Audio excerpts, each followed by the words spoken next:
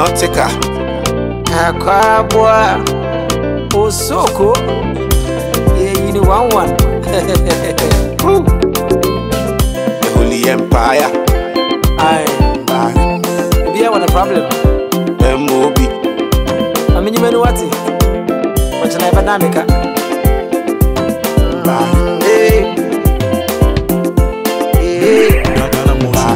If you see me, I want a problem. Don't go take one a problem. Papa despite one a problem. As I'm watching one a problem. I buy and so I need you. Now so need you one back. Over the one a problem. Yeah. And only yourself. You're what I sell. In the studio, Nautyca is here. Good morning. Good morning, Brandy. Finally, you're here. Yeah. Yes. And you are not only here, you are here with your boss. Yeah, I'm here with my boss. So today I'll chop money. And it's fasting. Are you also fasting? No, I'm not fasting. I thought you were a Muslim. No, I'm a Christian. You don't like Islam, is that the case? No, I do. I Okay. like Islam. Because sometimes I do fast with them. It's Okay. just that this year that I did. And sometimes I go to the Ajuma and all that. Oh, really? Yes. Why? Is it because your boss is a Muslim? No, I was doing that before he became. Why? You are a Christian. Well, How do you? Why would you want to go to the Muslim why would you want to go to the mosque to worship with the Muslims? okay, I lived with the Muslims because Okay. where I lived, they were all Muslims. Okay. So sometimes on Friday when I'm home and I just don't do anything, I would just say, okay, today I want to go with you to the mosque for the Juma. Did you learn how to bow your head? You hit your forehead on the floor, and were you taught, or you just went there and decided to mimic what they were doing? No, I was taught. Really? Yeah. That'd be quite hard. And then but they chant some prayers, huh? Yeah. Wow. Did you learn all that? For that one, I know some of it, but not all. Must you speak Hausa or Arabic, or you speak in any language? For me, when I'm praying with them, because I don't say the words out, so Okay. whatever that I'm saying is inside me. Deep so in I your know, heart, okay. I know whatever that I'm saying, so that is the reason. Oh wow. What is MOB? Pussy G's record label. Okay. Yeah, at that time, then I wasn't fully with them, so it made the promotion of that song a bit difficult because MOB I think has the connect and all that to push the song. So before that song, then I wasn't really in the full contract with them. Yeah. And are you getting the push now? Yeah, now I'm getting the push. Yeah. Yeah. I never knew you were getting all the push. Yeah. So is it because of management? Now you're working with the likes of Aquabua, Kelvin Boy, and Ponobium and the rest? Yeah, I would say it was easier to get to these people because of my management. I wouldn't have had any idea when I would meet these people and put them on my song, but because of Pussy G, it came very quick to put them on my song. So I would say like my management played a bigger role in all this featuring with this. You look like a rapper. You don't even look like a singer. That's true. What informed singing? Why didn't you rap? At the point in time, almost everyone was rapping. Yeah, then I was doing rap until I wrote a song that I wanted to put Bisake there on the song, and I called him and we met at the mall. But you know, the way the conversation went, like my spirit really came down a little because of the way he spoke to me and all that. I didn't enjoy that kind of conversation with him, so I said okay. What did he say? I sent him the song to listen, and then he listened to the song, and then he was like, oh, now he's not featuring underground artists, so if he wants to feature me, then I have to pay him 5,000. And this is way back. Whoa. Yeah, you know, because he don't do songs with underground artists. So I was like, oh, if he's able to tell me that, because even the song I wrote the verse that I wanted him to sing. So I said, if I wrote this verse for you to sing, then I can just go and do it myself. So I mean, he really made me feel like, let me just do this. Didn't he like the song? Probably he didn't like the song. Okay, then he should have. Okay, but then what if he mentioned that 5,000 and I was able to pay? Then you have to do it. So if you don't like the song, I think there should be another explanation than me paying him that kind of money. Because if I was able to, then what was he going to do? You know. And he requested 5,000 Ghana cedis from you. Yeah. Before featuring. Yeah. And that was when he came out with is it Azunto Ghost or Ayi? This one of the songs. You know. Back then he had not even blown up. No. You know, and the way he spoke, the way he was so relaxed, like I was really hurt. But it's one of the. So He was rude to me. have you ever had any, apart from Bisa, any other experience with any other musician? No. And you didn't give up? No. So Even that really motivated me to do the singing, and I think the singing has brought me far. Because the rap, I'm not sure the rap had taken me to this point. Listen to Nautyca. In the studio I've got Nautyca featuring Kelvin Boy on this one they call Fly.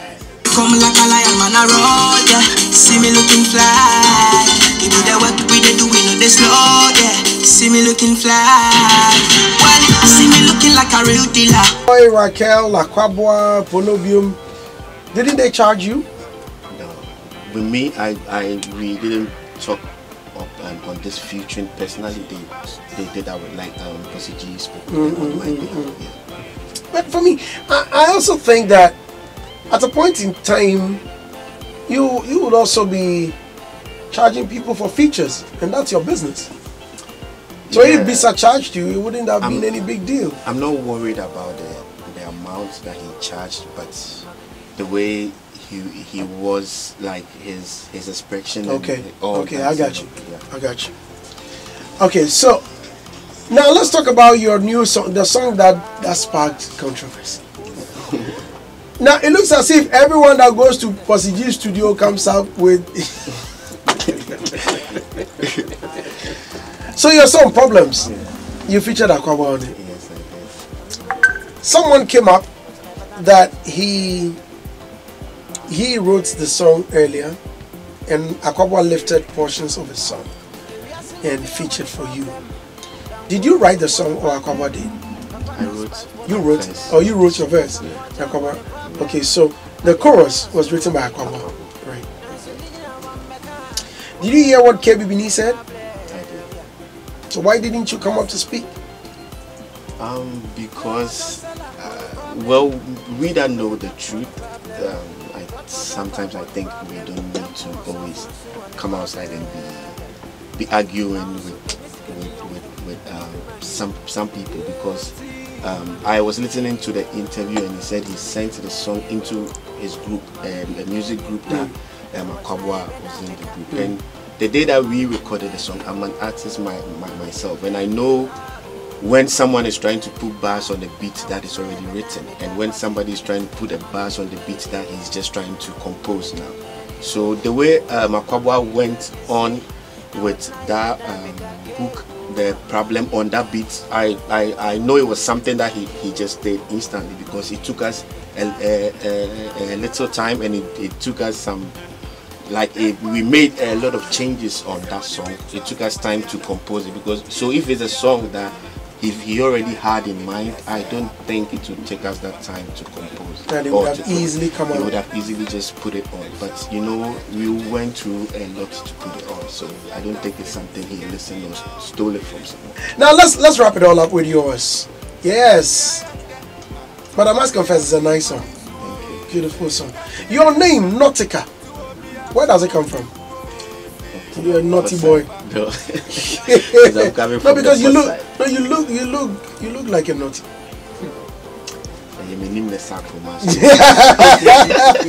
There's this girl on social media always singing your songs. She claims she's a musician, but it's always about your song. Nautyca. So, madam, are you promoting your songs or no? I just like your song. I'm like, really? You're the also. Yeah, your name. Yeah, my name is because I'm coming from Tema, and there's a post site. I just chose Nautyca because it has some kind of relation.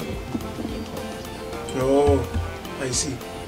So did you choose it, or someone named you Okay, then it was naughty, but I'm getting the vibe. yeah, but you know, coming into the music, I was like, let me just brand it well. So I just branded it to Nautyca. I see. But your music, did it just start, or someone inspired you to do music? No, I was doing music way back, but then I made it commercial just 2012. That I made it commercial, but I mean, it's now that I'm feeling the force. I see. Yeah, have a crab, maybe young kind. Yeah. Then how? Say it. No, go ahead. Okay. It was just recently the VGMA,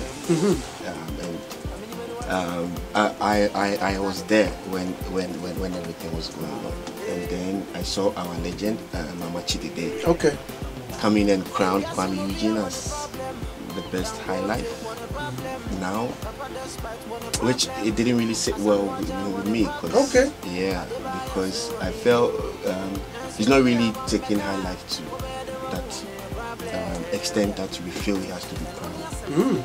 Yeah, and then you know we are also doing high life, and if someone should just reign for like a year and he's been crowned high life, why don't we wait for a decade or like? But don't you also think that probably he is doing something right? I mean, if a legendary artist like Amachi did, but it was so quick, it was so soon, because there are people also trying to push out there. So why don't you just, because for him, I think when we all accepted him to be the high life legend, it didn't take him like a year for us to accept him. It took him a very long time. So I was thinking it should also take some period of time for him to come out and do what he did. Wow. So Nautyca expressing his displeasure. This is your home. Feel free and come at any time. Forget your boss. Come. And one more assignment. If he finishes fasting, bring us meat. Even if he refuses to give, sneak it. Bring it. Otherwise, your song won't play. I'll sneak it. Alright, guys. So that's Nautyca for you. Here on this 103.9 FM. David is seated. Oh, Dave, would you want to say something before we check out? Just a quick one. I was listening in on the way here, and I heard about the 5,000 feature. Right. I mean, honestly, it's kind of rare for an artist to charge another artist for a feature. I mean, most of the time, there's this camaraderie between artists where we all want to help each other out. You see the thing. So I was a little bit surprised, but the main thing I took away from this is you mentioned that you've been commercial since 2012. You see, and you've stuck with it. We're now in 2019, so that's a good 7 years. You see the thing, and that's biblical, you know. 7 years. 7 years. Yes. So, but it should tell the up and coming artists out there, those who are just starting out, that it doesn't happen in a day or a year, unless you're very, very lucky. But most artists have to pay their dues. They have to work very hard and do all sorts of things that, you know, you wouldn't think they had to do in terms of where they have to perform, the sorts of bars and clubs and pubs and things they have to go to just to get their name out there. So I want to say big ups to Nautyca, that he's putting in the hard work, and I hope that, you know, you have really good music. So I hope that the world sees it very soon and comes to accept you and love you, because I think you've got the talent. Really, really nice stuff. And I saw him sitting out there, pretty cool dude. You can't even tell who he is. And if you're going to be like this, it's going to take you a long way. Being humble is something that I'm always like this. Yeah, so you have to keep and the fact that your boss you here this morning means you're a big deal. So learn to show gratitude, and then whatever they tell you to do. Because even though he's a pest, I still listen to him every single day. Whatever. Yeah, he blushes every time we see something nice about him. But yeah, it's very important. And keep doing music. I listen to you. Ernest. Yeah, Andy, you were talking about, AJ was talking about the fact that he should try and be you know, that respectful, that calm, and you were saying that we've seen it over. Yeah, some of them, they come with their knees bending. Sure. Later on, you see them with a straight leg. Then later on, you see them tiptoeing. They reach. But what I would say is, you see, just as Dave has said, you know, Dave is very experienced, so, and he has ears for good music. So once he endorses it, you know, and now that Lucifer is not here, don't lose you. Don't lose you. You know, yeah. But I'll say that keep on doing what you believe in. Keep on doing what you have. That is your pot of gold. God gives you talent so that you can feed, you know, from that. So keep on doing it well. And the problem that one day I asked one musician, do you see music as your career or a hobby? And he couldn't tell the difference. Very good question. Yes, because if it is your career, I woke up 3 a.m. I got here 5 a.m. You know the time I'll close? 8 p.m. You see, because it's my career. So I'm dedicating my life and my time for it because that is what feeds me. That is what I'm investing my future in. So that in future, when I grow old, I wouldn't go begging. Yes. If it is your career, you will not be doing friends, but you have a timetable. Time for music. This time I should be writing. This time I should be rehearsing. This time I should be training. This time I should be learning how to play an instrument. This time I should be doing this. By 5 years to come, this is what I want to do. You know, you have a plan for it. But if it is a hobby, you know, that is where the boys, you know, the girls, let's tag along, you know, comes in. So if you want to make it a career, then you need to have a plan for it. Because the gift is there. It is up to you to make use of it wisely so that you can make it big time. What's your social media handles? Can you please give them out? Yeah, my Instagram, Twitter, and Facebook is Nautyca GH on all Instagram, Facebook, and Twitter.